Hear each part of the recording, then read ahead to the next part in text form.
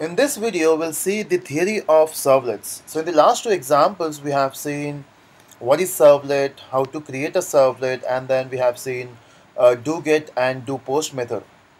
In this, we'll discuss about some theoretical aspect of servlets. Now, if we talk about servlet, it works with a model called as request and response.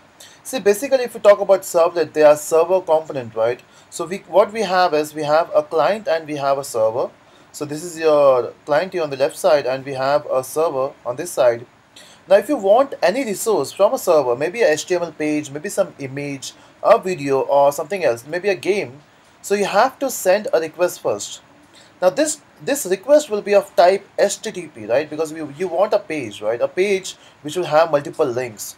So you have to use HTTP request. This request will go to server. Now this server, maybe if it is a static page or dynamic page, depending upon your request, it will return the page, okay? And the page type will be HTML. Now, if you talk about static dynamics, I have a different video on that. If you can just go to my playlist, you will find a video called as static versus dynamic web pages. There you will know different types of pages. So basically, if you're working with static or dynamic, you have to send a request so that you will get a response. So this type of model is called as request and response model.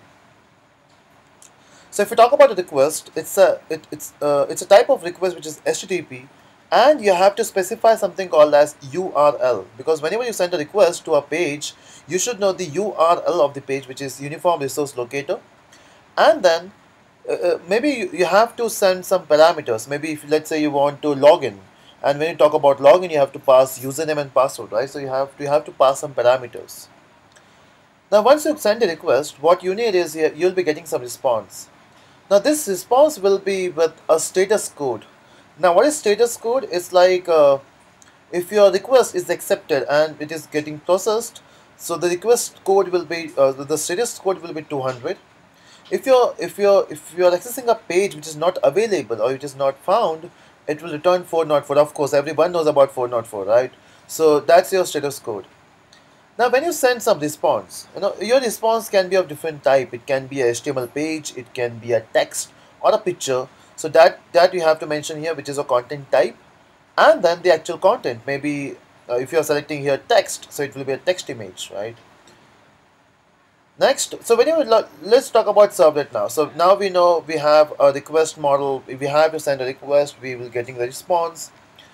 Now if you talk about a dynamic web page, to create those pages, what we need is a servlet, right? Now where to run your servlets? So on your server, you will be having a special JVM, and that special JVM will be called as web container. Now you will get this web container from Apache Tomcat, or you can use Glassfish, and there are lots of different containers you can use. And all these containers, they are part of web server, right? So like if you talk about Apache, Tomcat, it's a web server. If you talk about Glassfish, it's a combination of web server and app server. But basically all the app server, they have a web server inbuilt. So when you send a request here, so you have to send a request. The request will go to web server. Now this web server, depending upon which type of request you are sending or the name of a servlet, it will go to web container.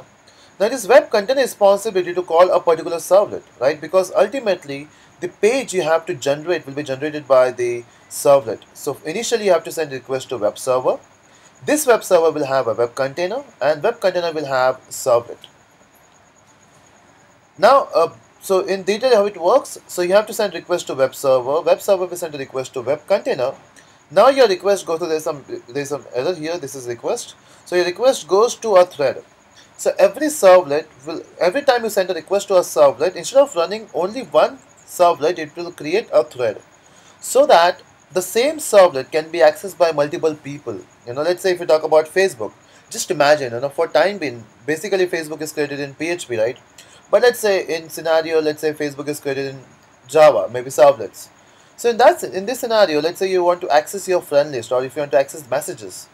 So messages will be one servlet, right? And if you want to access your message, it will create a different thread. At the same time, some other person, he want to access his own messages, so it will create different thread, right? So multiple people will be having multiple threads. So one person, one thread. multiple people, that will be multiple threads.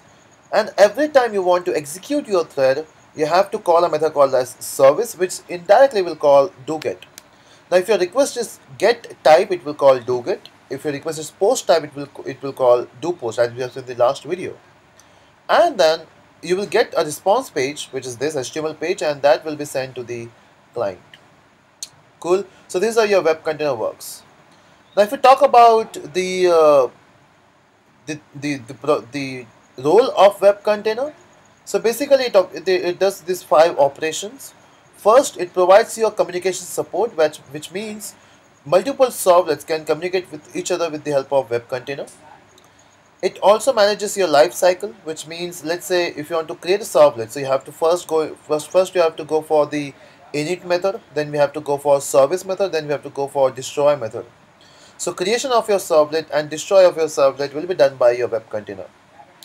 Next, who is responsible to create multiple threads if you get multiple requests? It's again web container. Who provides security? Now servlets is known, they are largely used because of their security features. And who provides this security? Again, it's a web container. And then we have, it also supports JSP. Now what exactly JSP is, that we'll discuss later in the further tutorial. Now let's say you got a request. Okay, so you have a web container. In this web container you have, let's say, 10 servlets. And now you get a request from a client. You want some resource. Like example, in this we have a servlet class called as login, and a user sends a request called as logon. That's a printing mistake again. I'm very bad with typing. So let's say we have a URL which request says logon. Now what I want to link this logon with login. So this is how we have to do, right? Again, how to work with this, that we'll see in the practical when we start with the coding. But basically you have to type these two tags here. Okay, so in order to mention which servlet to run, and to mention your container that what are the servlets we have, you have to use a file called as web.xml, and this file is also called as deployment descriptor. Now if we talk about the life cycle, by default every servlet will be in this state, which is does not exist. As soon as you call a servlet, it will go for init state and it will initialize. Now as soon as your server get into this container, it will provide you service, and once your service is complete, it will get destroyed. Cool. Now let's say you want to create your own servlet. So in order to create your own servlet, first step is you have to create a servlet. Okay. And then in order to create a servlet, what we need is you require a class called HTTP servlet. So you have to extend your class to HTTP servlet, which in turn extends generic servlet, and this generic servlet implements servlet interface. Okay, so all the features of servlet you get is from this servlet interface. Cool. So now you're all set. This is the basic theory of servlets. My intention was not to overwhelm you with all these concepts, because we'll be using all these concepts in the subsequent tutorials. So at that point I will refer to the certain slides. We talked about this slide, we talked about this slide, so don't be so stressed. We'll be talking about this in the further tutorials. So basically, you have to remember this thing. You have to create a servlet, which is your servlet, which will extend HTTP servlet. Cool. And you get all the features from servlet interface here.